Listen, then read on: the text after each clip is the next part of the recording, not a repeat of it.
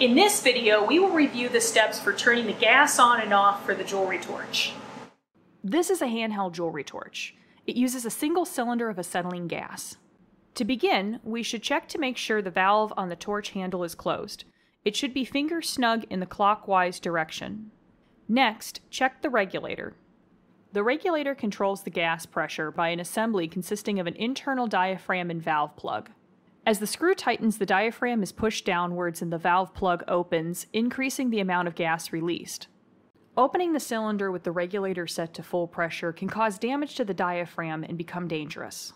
To prevent this, look at the T-handle adjustment screw. We want to make sure that some threads are visible and that the T-handle is not fully tightened. If the screw is fully tightened, turn the T-handle in the counterclockwise direction approximately 3 revolutions. Most likely it will be set to the correct pressure and will not need adjusting, but this is an important step to know. Now we will open the gas cylinder. Acetylene cylinders come with 2 types of shutoff valves, valve stem and hand knob. The valve stem is a square peg protruding from the top of the valve assembly. To open a cylinder with a valve stem, you will need a tank key. The tank key is a small specially designed wrench with a matching square opening. Never use pliers or other wrenches to open a valve stem. If the stem becomes damaged, the tank becomes inoperable. Do not stand in front of the regulator while opening the cylinder. Stand to the side opposite of the regulator. Place the tank key over the valve stem and rotate the key in a counterclockwise direction. Open the valve about 1/4 of a turn. The valve does not need to be fully open to provide full gas pressure. To open a cylinder with a hand knob, simply rotate the hand knob in a counterclockwise direction 1/4 of a turn. When the valve is opened, we will see the regulator gauges pressurize. The first gauge directly off the valve is the cylinder pressure.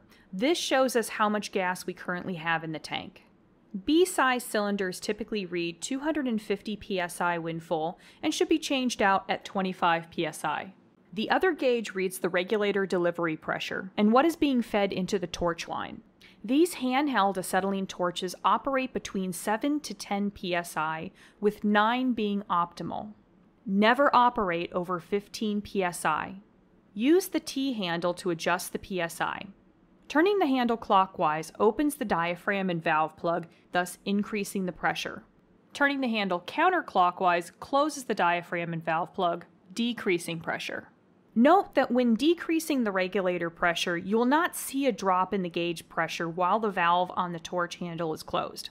You must open the valve and bleed off excess gas until the gauge normalizes. At that point, we are able to adjust pressure until we reach the desired psi. The torch is now ready for use. When finished for the day, the gas cylinder must be shut off. To turn off the valve, use the tank key to rotate the valve stem clockwise until the valve is closed. Do not over-tighten, finger snug is adequate. For the hand knob valve, simply turn in the clockwise direction until closed. Finally, open the valve on the torch handle and drain the hose of any residual gas. You will see the tank pressure drop to 0, followed by the regulator pressure dropping to 0. Shut off the torch handle. If you have any questions or concerns regarding the acetylene torch or the gas cylinders, be sure to ask your instructor or a TechSpark staff member.